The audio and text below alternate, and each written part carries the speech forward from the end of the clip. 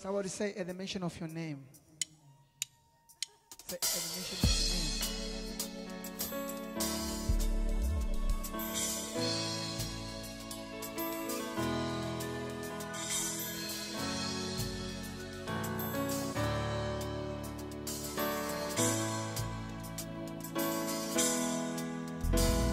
At the mention of your name, every knee shall bow and every time confess. At the mention of your name, every knee shall bow and every time confess. Say with me, come on. At the mention of your name, every knee shall bow and every time confess. At the mention of your name, every knee shall bow every time confess. At the mention of your name, every knee shall bow every time confess. At the mention of your name, every knee shall bow every time confess. At the mention of your name, He shall bow every time confess. At the mention of your name, He shall bow every time confess. At the mention of your name, He shall bow every time confess. Jesus Christ is Lord. Jesus Christ is the King of Kings. Jesus Christ is Lord. Jesus Christ is the King of Kings. Jesus Christ is Lord. Jesus Christ is the King of Kings. Jesus Christ is Lord. Jesus Christ, King of Kings. Jesus Christ, the Lord. Jesus Christ, the King of Kings. He's my healer. He's my savior. He's my king. Oh yeah. He's my healer. He's my savior. He's my everything. He's my healer. He's my savior. He's my deliverer. He's my everything. He's my healer. He's my savior. He's my everything. He's my oh, hallelujah. To the Most High God.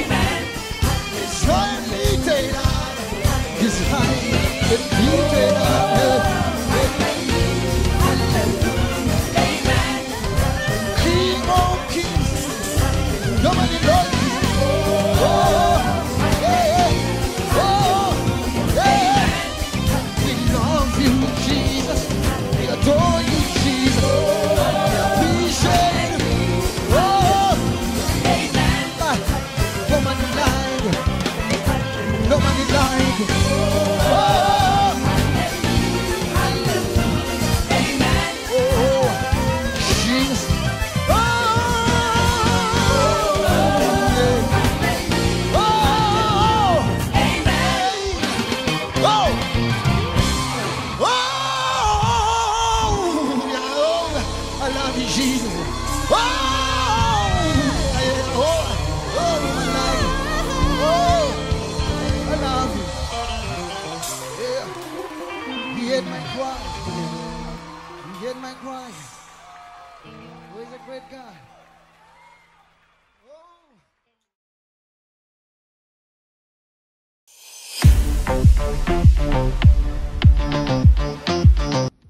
Greetings to everyone in the name of our Lord Jesus Christ.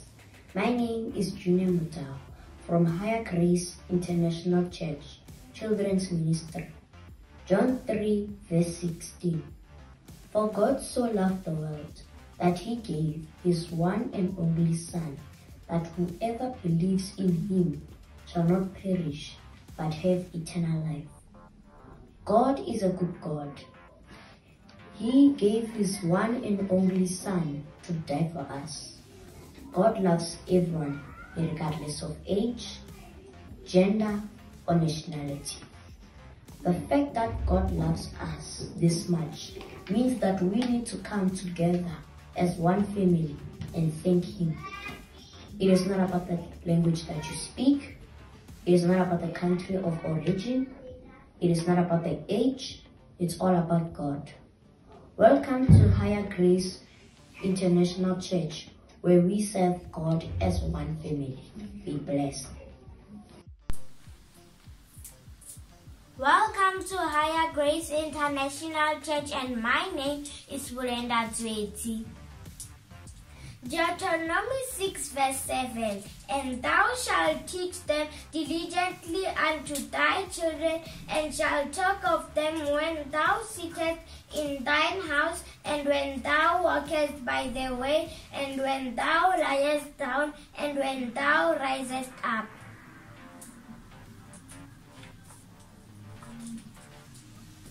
Proverbs 22 verse 6. Train up a child while he is young. Colossians 3 verse 20. Children, obey your parents in all things, for this is pleasing unto the Lord. When parents sit with their children in their homes, they teach them the ways of the Lord. They learn to respect their parents. We are a ministry that believes in being taught from the Word of God. We are children who believe in prayer. We love you and stay blessed. I am not afraid. I am not afraid of the dark, for Psalms 23 verse 4 says, even though I walk through the valley of shadows, I will fear no evil, for he is with me.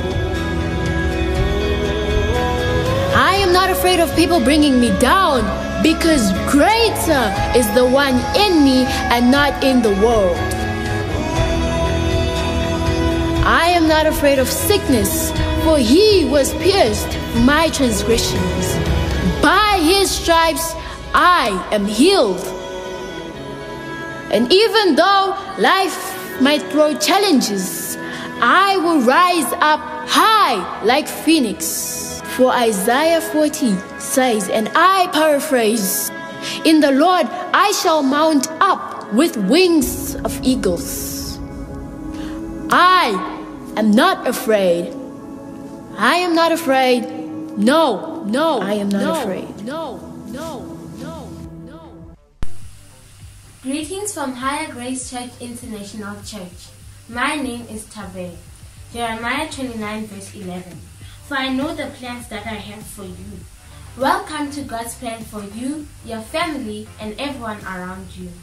God has a great plan for me. The plan that no man can reverse. The plan that no man can rewind. The plan that you cannot substitute. Come and experience God's plan for your life as we study His Word, have fellowship, and as we meet every day in our homes and in the house of God. I can assure you that God's promises remain true, whether the devil likes it or not. I love you with the love of Christ, and stay blessed.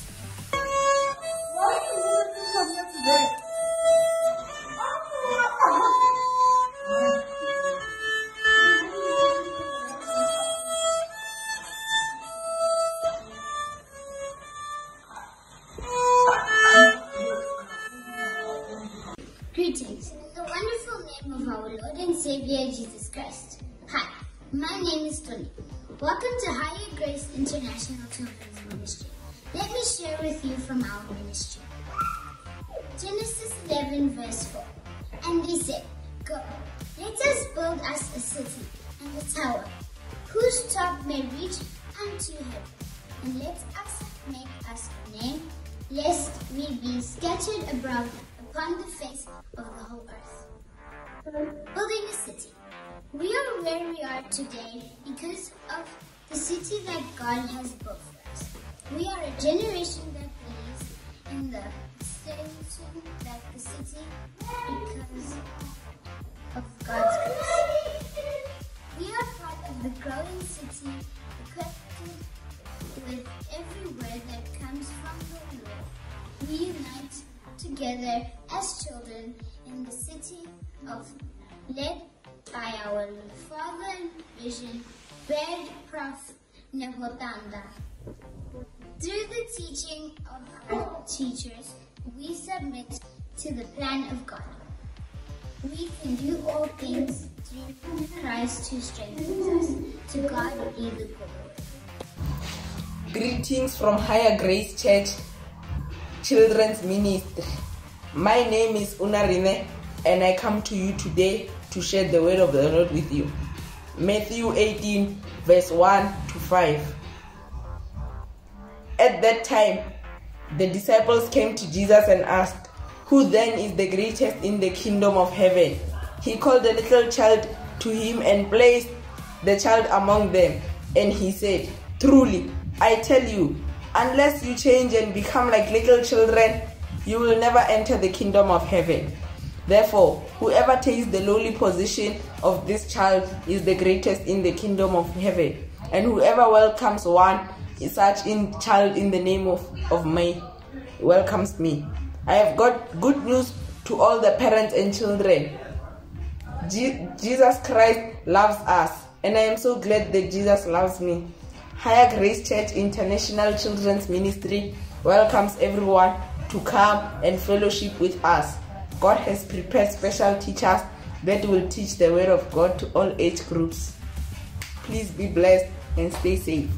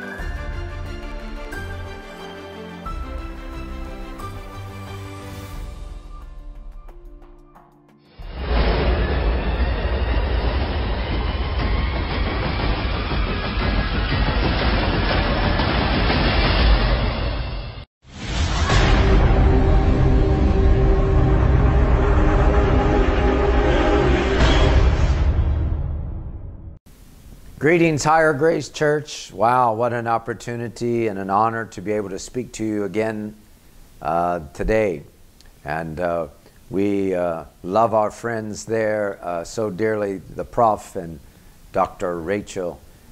We appreciate their hunger for God. And so I'm very honored to be able to bring you a message here this morning. And I feel that this is a relevant message for the hour. When I trying to decide, Lord, what do you want me to speak on? It was this message, and the message basically is God of the Valley. And we'll get right into this, but I just want to say we greet you here from America. We have the COVID-19 still on the loose, and I have many friends now and family that have it. Thank God that it's a very mild case, and people are recovering. So all over the globe, people are suffering through what we might say is the valley. And Christians are having all kinds of things happen to them, regardless where you are on the globe. So God is a God of the entire world because He created it, and man was made in His image, and He knows exactly where we are today. So let's just get into this message. God of the valley.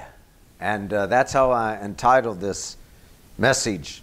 And it starts with King Ben-Hadad, the king of the Syrians.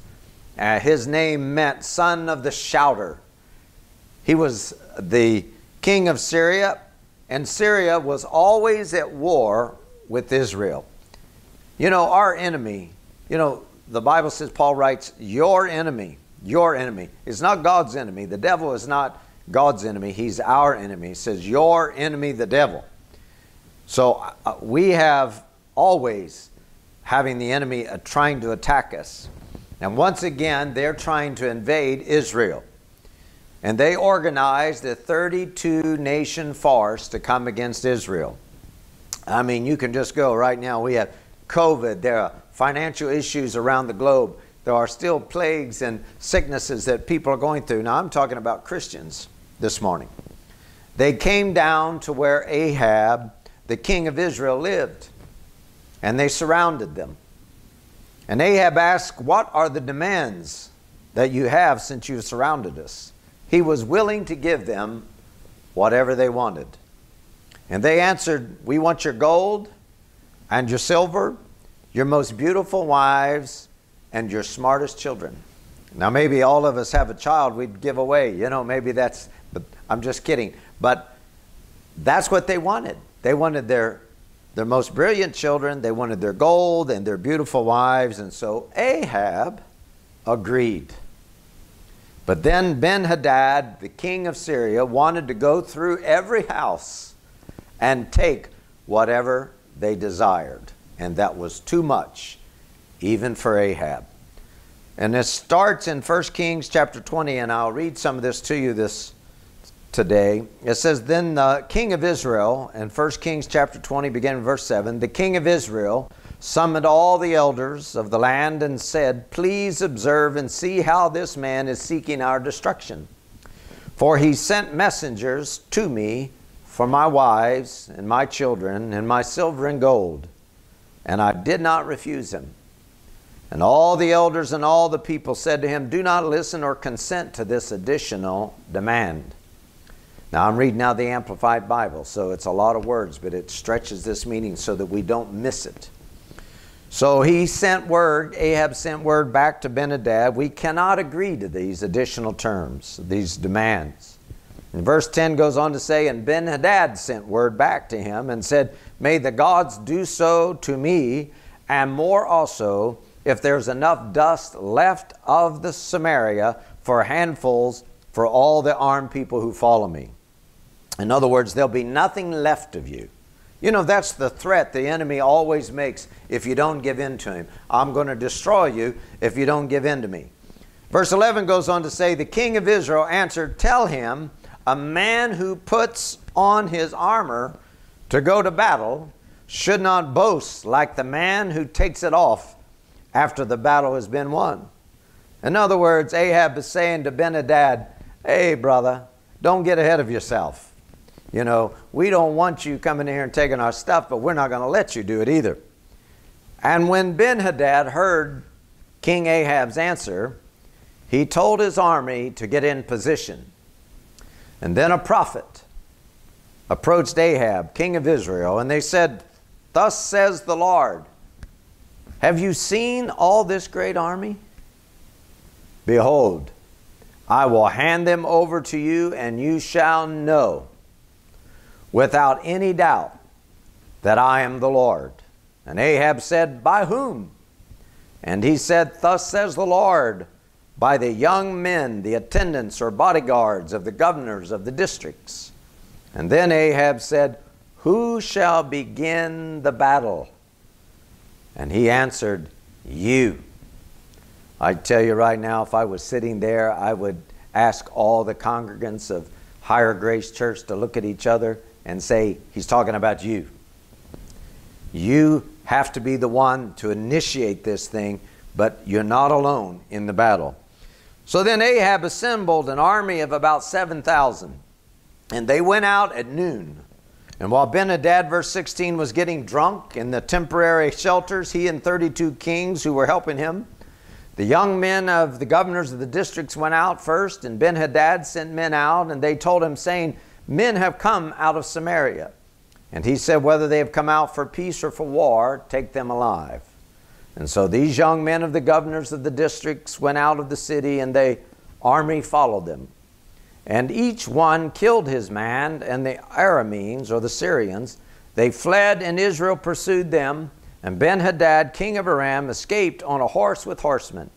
And the king of Israel went out and struck the riders of the horses and chariots, and killed the Syrians in a great slaughter.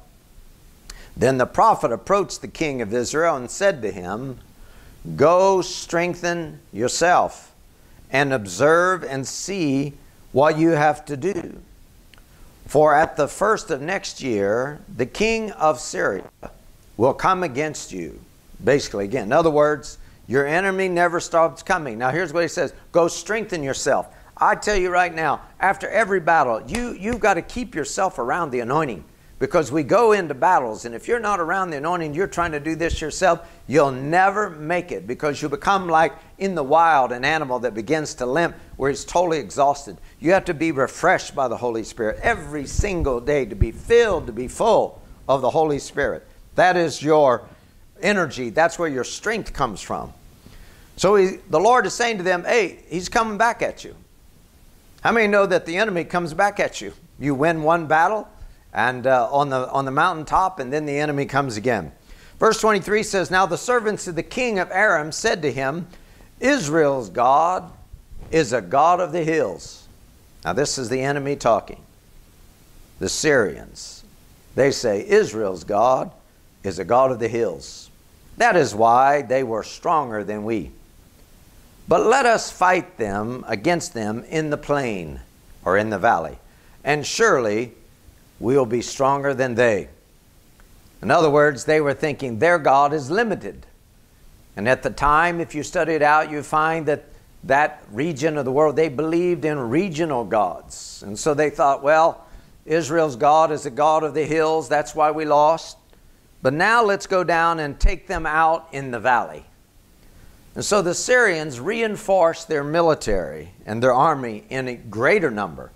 32 nations coming together. They replaced and added to all that they had lost. And they prepared to attack again. Verse 26 picks it up there. It says, at the first of the year in the spring, Ben-Hadad assembled and counted the Syrians and went up to Aphek, east of the Sea of Galilee, to fight against Israel. And the sons of Israel were counted and given provisions, and they went to meet them. And the Israelites camped before the enemy like two little flocks of goats, with everything against them except God. And the Syrians filled the country. Israel was completely outnumbered to the ridiculous and surrounded. You ever felt like that before, where the enemy has you outnumbered and surrounded? And here we go again, verse 28. A man of God approached. Aren't you glad for the man of God that would come and bring, direction? And a man of God approached and said to the king of Israel, thus says the Lord, because the Syrians have said the Lord is God of the hills, but he is not a God of the valleys, I will give this great army into your hand, and you shall know by experience that I am the Lord. I don't know about you, man, but that goes right through me. God is saying, hey, are you look around and see this enemy? They have said that I'm only a God of the hill. But I'm going to show you that, and show them that I'm God of the valley. And I'm going to show you by experience. You're not just going to be a spectator. Ephesians 3:19, Paul writes this, and that you may come to know practically through a personal experience the love of Christ, which far surpasses mere knowledge. Look, knowledge is great, but it can't surpass, the personal experience. That you, through personal experience, the love of Christ, which far surpasses mere knowledge without experience, that you may be filled up throughout your being to all the fullness of God, so that you may have the richest experience of God's presence in your life. Filled to the full. If you're not filled today, what are you? Half full? Maybe you're half empty, depending on your outlook on life. The pessimist would say, well, I'm just half empty. And the positive person would say, well, I'm half full. But either way, you are half. And some people are just getting by on the fumes. I tell you, God doesn't want you to live in the half. He wants you to live full in the fullness of God, to be filled and overflowing. The reality is your ministry comes out of the overflow. That's where you minister, out of the overflow, the effortless part of it. If you're straining and struggling to do ministry, my God, you need to stop in your place and get filled. Call on God to fill you full. You don't need a preacher lay hands on you. Just ask God to come and fill you. That's where the power is. And that's what God is saying in this Old Testament message, that you would be completely filled and flooded with God Himself. Paul writes to the Ephesians, filled with God Himself. In verse 29, back in Kings, so they camped opposite each other for 7 days. Then on the 7th day the battle began, and the sons of Israel killed 100,000 of the Syrian foot soldiers in a single day. But the rest ran to the city of Aphek, and the city wall fell on 27,000 of the men who were left. And Ben-Hadad escaped and came into the city, going into an inner chamber to hide. Archaeologists have found and discovered that the foundation wall at Aphek was not secure enough, so that the running of the thousands of men alongside it, the vibration of that wall, caused it to fall over. I tell you what, God will take out your enemy any way He wants. So God revealed that He was not only a God of the mountains, He is God of the valley. So many come to the modern day church where people come in carefree to worship a carefree God, or really no God at all. When hard times come in their life, they drift from the church where everything has just been okay. With modern day theology, you're okay, I'm okay. And then they find out things in their life are not okay. They never develop any root in these places. It's so superficial. There's no presence of God in the house. I tell you what, if the Holy Spirit is not present, you don't even have a church. Therefore, they never get to know the God of the valley. Maybe they've had a glimpse of the God of the mountain, but they never got to know the God of the valley. In times of trouble, many people fall out with God because they did not know He is a God of the valley. David declared, "The Lord is my shepherd," in Psalms 23. We all know this. "The Lord is my shepherd to feed, to guide, and to shield me. I shall not want. He lets me lie down in green pastures. He leads me beside the still and quiet waters. He refreshes and restores my soul life. He leads me in the paths of righteousness for His name's sake. Even though I walk through the sunless valley of the shadow of death, I fear no evil, for You are with me. Your rod to protect and Your staff to guide, they comfort and console me. You prepare a table before me in the presence of my enemies. You have anointed and refreshed my head with oil. My cup overflows. Surely goodness and mercy and unfailing love shall follow me all the days of my life, and I shall dwell forever throughout all my days in the house and in the presence of the Lord." God doesn't leave us in the valley. He takes us through the valley. He is God of the valley. He was saying to Israel and to us today, I have to let your enemy know every once in a while that I'm not only God of the mountain, I'm God of the valley. He has to let the enemy know that. He has to slap the devil upside the head and say, you know what, man?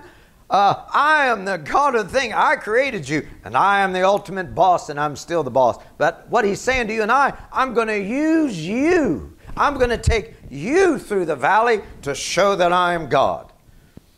I tell you what, it's a powerful thing to show your enemy. I must take you through the valley. I tell you what, I feel like that's what's happening around the globe for believers. We're going through this valley of, plague, and people are stuck in their homes. It's time to cry out for God. It's time for you to find that place, whether it's, stuck at your house, to stick your head, man, in the carpet, stick your head in the floor, and just begin to cry out. Get in that prayer closet and begin to cry out to God for Him to show you what's going on. My people must know that I am not only the God of the mountain, but He's God of the valley. In order for you to understand, there's going to have to be a battle. In Exodus, God wanted His people to know that He was God of the valley. And He wanted the Egyptians to know it as well. In Exodus 14, starting verse 18, it says, "And the Egyptians shall know without any doubt and acknowledge that I am the Lord. When I am glorified and honored through Pharaoh, through his warriors and his charioteers." He had them camp between two mountains, backed up against the Red Sea, with nowhere to go. As Pharaoh approached, the Israelites looked up and they saw the Egyptians marching after them, and they were very frightened. And so the Israelites cried out to the Lord.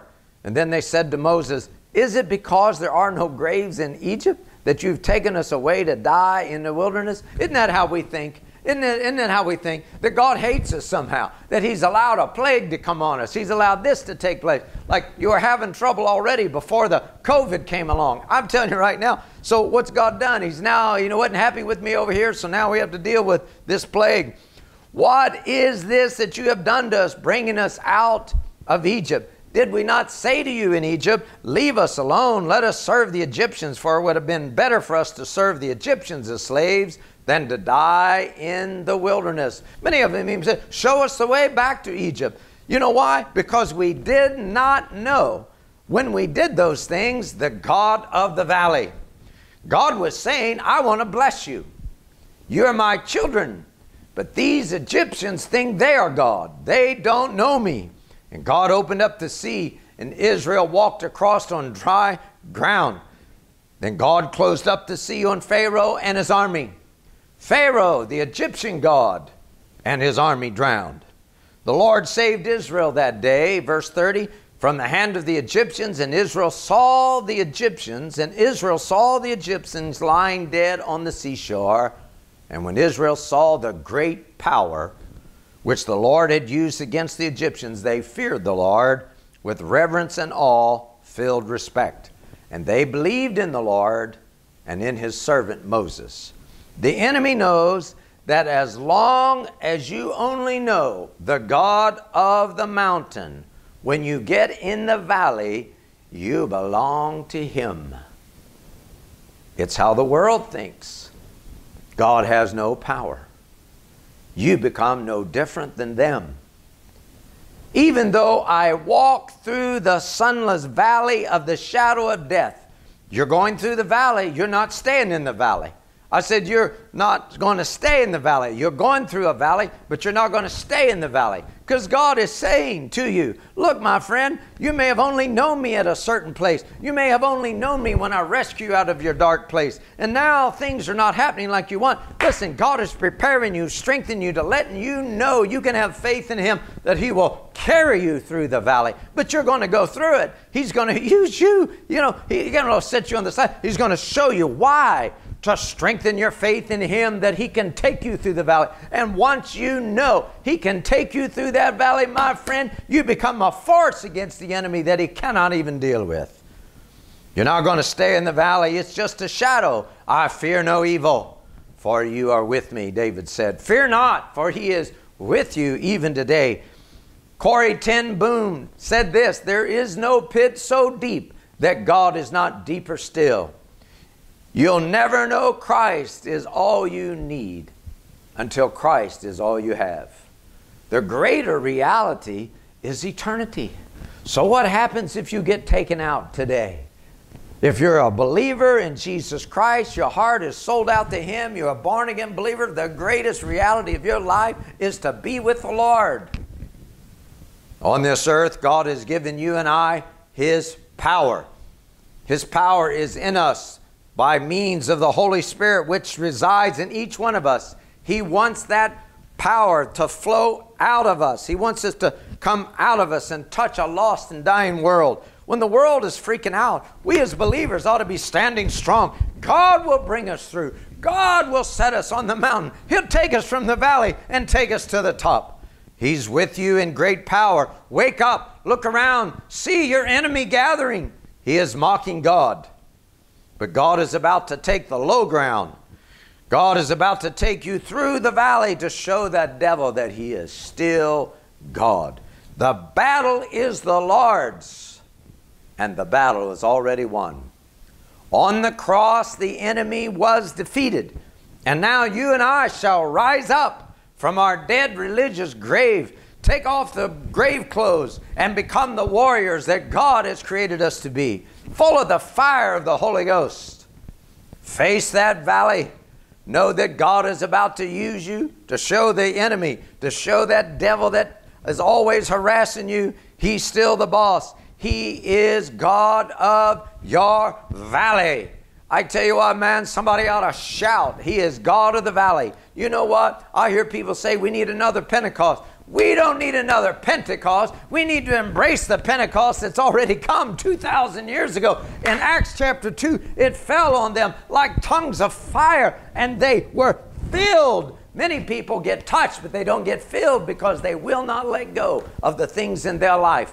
Fire, as my friend Dave Jones said, always in the Bible was judgment. When God comes and judges you, finds you hungry for Him, He fills you with His power, fills you with His strength, fills you with the gifts.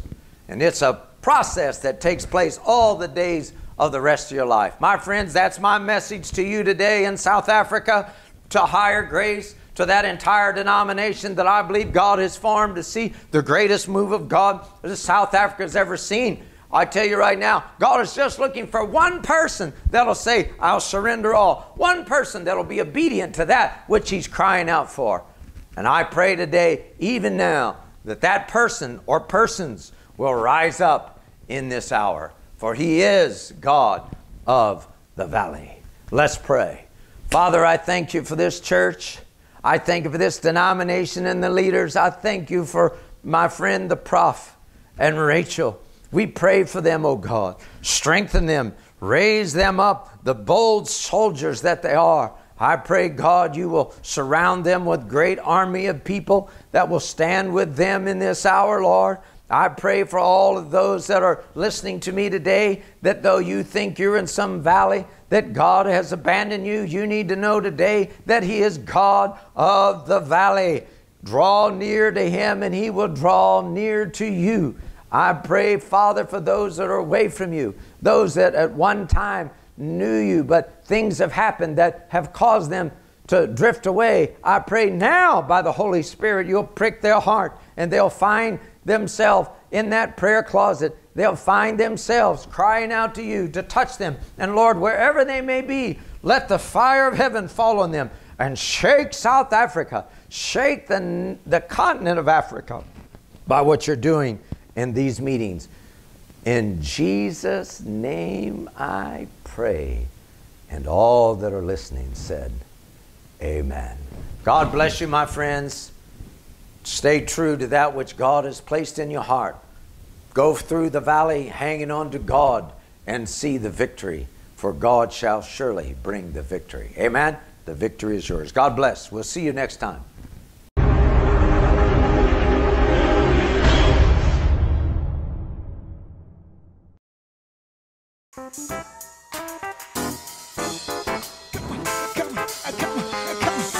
Put your hands together for the Lord. Yeah.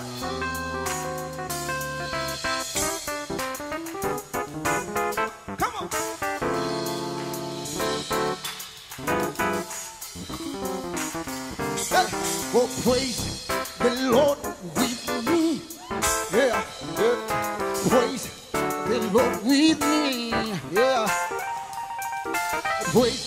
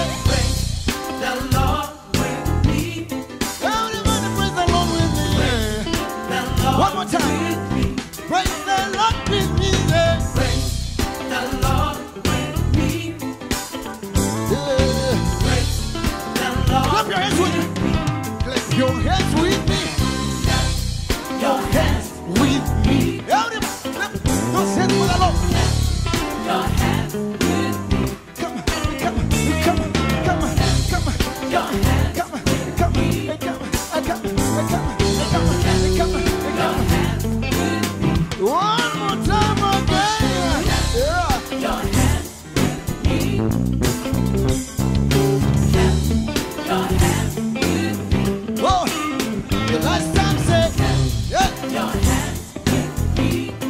For the Lord, yeah. Hallelujah, say, hallelujah. With the voice and thunder, hallelujah. He's silently tell out there, hallelujah. Nobody like him, nobody like him. Hallelujah.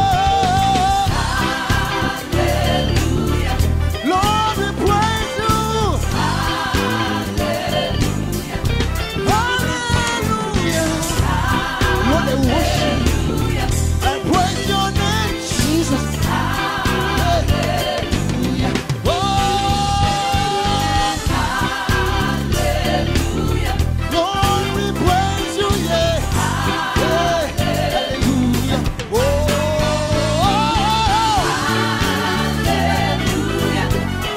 Lord, we bless your name, yeah.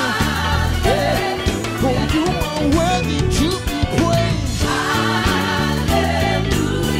Nobody like him, nobody like him. Yeah. We praise you, we praise you, we praise you, we praise you, we praise you.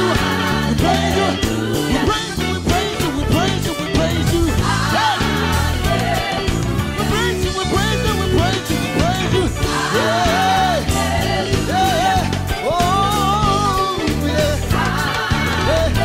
Oh, oh, yeah.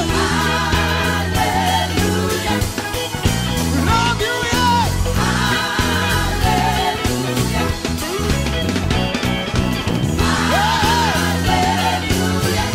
Lord, I praise you, yeah, yeah. Oh, oh,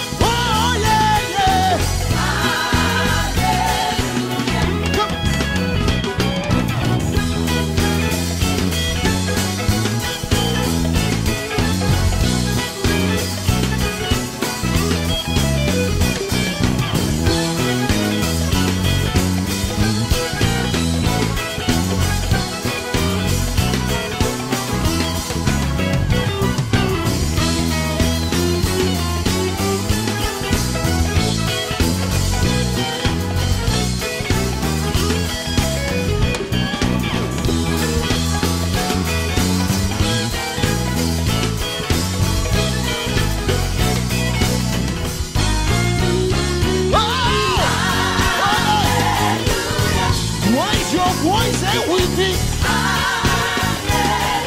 We praise you, we praise you, we praise you, we praise you. We praise you, we praise you, we praise you, we praise you, we praise you, Jehovah. We praise you, we praise you, we praise you, we praise you.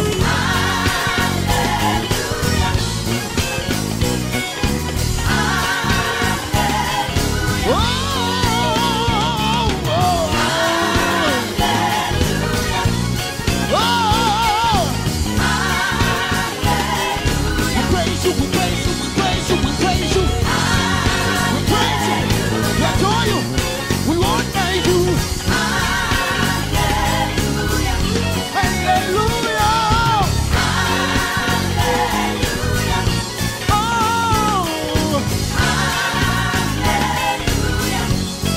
hallelujah.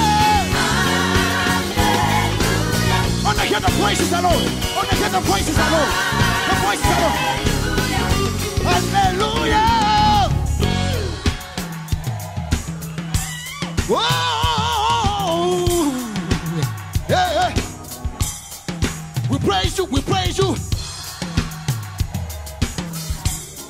Oh. For the last time. Oh.